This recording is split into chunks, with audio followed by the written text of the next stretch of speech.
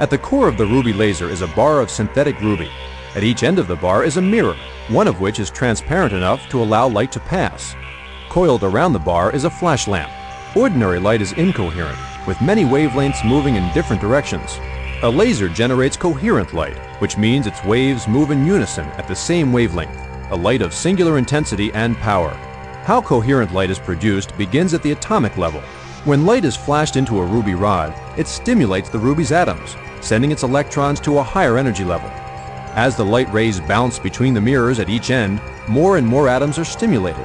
When the electrons of the ruby atoms return to their natural energy state almost at the same time, they release a host of photons of a single wavelength that emerges through the partially transparent mirror in a beam of coherent light.